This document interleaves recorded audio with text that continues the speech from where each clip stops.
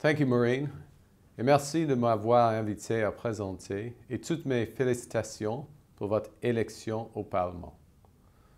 Je vous remercie pour votre dédication au service public, mais je suis désolé que je ne puisse pas être avec vous aujourd'hui, mais au moins cela me permet de me faire des économies d'émissions du charbon. Now, like the United Kingdom and 70 other countries, Canada is committed to achieving a net zero economy by 2050. As MPs, you'll have enormous responsibilities for setting the environmental and economic policies that are necessary to achieve that commitment, all while supporting a just transition and unleashing the ingenuity of Canadians to create jobs and growth across the country. The financial sector will play a critical role in this process. Changes to climate policies, new technologies, and growing physical risks are going to prompt the reassessment of virtually every financial asset. Firms that align their business models and strategies to the transition to a net zero world will be rewarded handsomely. Those that fail to adapt will cease to exist. So increasingly, every country, every company, and every investor is going to be asked what their plan is for the transition to net zero. As one topical example, just this week, the world's largest asset manager, BlackRock, called climate change the, and I quote, the defining factor in companies' long-term prospects, and it declared that the world's on the edge of a fundamental reshaping of finance. Now's the time to ensure that the financial sector has what it needs to ensure that every financial decision can take climate and climate transition into account. And that's what I want to talk about today. I want to talk a bit about what needs to change for that to happen in the financial sector. And I'm going to use 3 R's: reporting, risk, and return. With the COP26 later this year in Glasgow, this year will be critical. The UK and Italy, as chairs of COP, aim to deliver an ambitious international plan to make progress in all of these areas. But in your new roles, as Canadian members of Parliament, you can help the Canadian financial system lead the way. Let me explain how. So let me start with the first R, reporting. 2.5 years ago, in response to a call from G20 leaders, the private sector formed a group called the TCFD, and they delivered its recommendations on reporting to G20 leaders in Hamburg. The objective was to ensure that the market had the right information to price climate risk and to reward climate innovation and investment. Since then, the TCFD has generated a step change in both the demand and supply for climate reporting. The demand for TCFD disclosure is now enormous. Current supporters control balance sheets totaling $120 trillion and include the world's top banks, the top asset managers, largest pension funds, largest insurers. And as I mentioned this week, BlackRock called for all companies in which they invest to disclose in line with those TCFD recommendations as part of a fundamental reshaping of finance. Now, with all that demand, as you'd expect, supply is responding. 4/5 of the top 1,100 companies globally now report climate-related financial risks in line with at least some of the TCFD recommendations.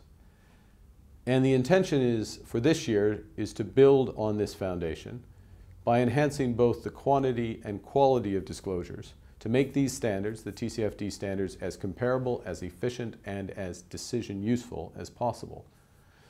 By COP26 in November, we intend to explore pathways to make TCFD disclosure mandatory. Canada's expert panel on sustainable finance has already recommended that Canada introduce a mandatory comply or explain regime for TCFD disclosure. So Canada will need to decide whether to coordinate such a globally comparable and efficient way for Canadian companies to tell their stories. The second R is risk and risk management. Climate change creates both physical risks and transition risks. We're familiar with the physical risks. They arise from the increased frequency of severe climate and weather-related events that damage our property and disrupt trade.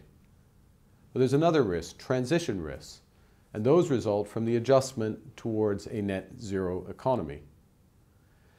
For the financial market to understand where the risks and opportunities lie, disclosure needs to go beyond the static, that is, just what a company's emissions are today, to the strategic, that is, what are their plans for tomorrow.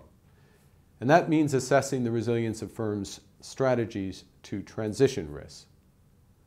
Now, the Bank of England is becoming the first regulator in the world to stress test its major banks and insurers against these types of transitions, different climate pathways that include the catastrophic business as usual scenario, and also the ideal but still challenging transition to net zero by 2050. We'll also look at a late climate action scenario that could bring a sudden recognition of the scale of potentially stranded assets. The Bank of England's stress tests of the world's largest and leading international financial center will show how major firms expect to adjust their business models as the transition to net zero progresses. And it will show what the collective impact of these responses could be on the wider economy. It'll reveal the banks and, by extension, the companies that are preparing for the transition to net zero, as well as those who've not yet developed strategies consistent with Canada's commitment to net zero. Over the course of this year, we expect a number of other central banks and supervisors to launch similar tests. And again, Canada can be among the leaders. Finally, the final R, return. The Paris Climate Agreement of almost 5 years ago calls on the financial sector to reorient financial flows in line with the 2-degree target. Achieving this transition will require sustainable investment not to be a niche, but to go mainstream. And for that to happen, sustainable investment must do more than just exclude incorrigibly brown industries, and it must do more than just finance new deep green technologies. Sustainable investing must catalyze and support all companies that are working to transition the economy from brown to green. And framing this debate will be absolutely critical for Canadian companies in the energy and the metals and mining, as well as other sectors. It's a transition for everybody. To date, approaches to measuring and managing the financial implications of climate change for investment have been inadequate. Just reporting a carbon footprint is not forward-looking. And divestment focuses only on the most carbon-intensive sectors, and it doesn't reward those in those sectors that are taking action. Green investments are still on a small scale, and the impact of shareholder engagement is hard to measure.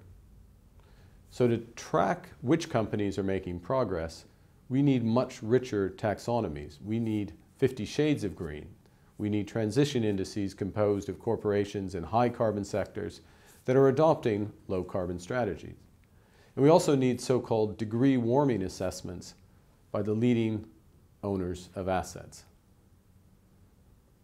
For example, GPIF, which is the world's largest pension fund, they estimate that their assets are currently invested in a way that is consistent with a warming of the global temperatures of 3.7 degrees by 2100. Such a forward-looking measure can help asset owners and asset managers understand the transition pathways of their investments and develop strategies to align those financial flows with the necessary transition to net zero. Degree warming will reveal who's on the right and the wrong side of this transition. And it'll also provide a signal to governments about where the economy is on the transition path, and therefore the effectiveness of the policies, a signal that you as MPs can decide how to react to. A degree warming approach will also empower consumers, giving them more choice in how they invest to support the transition as they see fit. You know, with our citizens, particularly the young, demanding climate action is becoming essential for asset owners and asset managers to disclose the extent to which their clients' money is being invested in line with the values of those clients. Now, to move to conclude, I want to be clear. Financial policymakers will not drive the transition to a low-carbon economy. It's up to parliaments, governments, to establish climate policy frameworks, and then it's up to the private sector to make the necessary investments in reaction. That's why financial markets are now being reshaped by the transition to net zero. It's something that will reveal the valuations of companies that could change over time as climate policies adapt and carbon intensity declines. It's a process that will reward countries and companies that are leading the transition in sectors as diverse as energy and artificial intelligence. It will help smooth price adjustments as opinions change rather than concentrating them in a single so-called climate Minsky moment. And this process of setting up a transition with the 3 Rs will allow feedback between the financial market and policymaking. It will help policymakers like yourself learn from what's happening in the market and for markets to internalize your objectives and your strategies. As countries like Canada build their track record and the credibility around climate policy grows, the market will allocate capital that's necessary to deliver innovation and growth, and it will pull forward adjustment to a low-carbon future.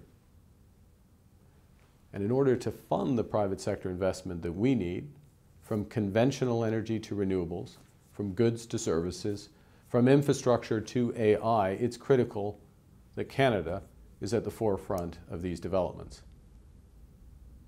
So I hope that you'll come away from today with at least some ideas of how to make this a reality in Canada so that we can lead the transition to net zero while growing jobs and incomes for all of our fellow citizens.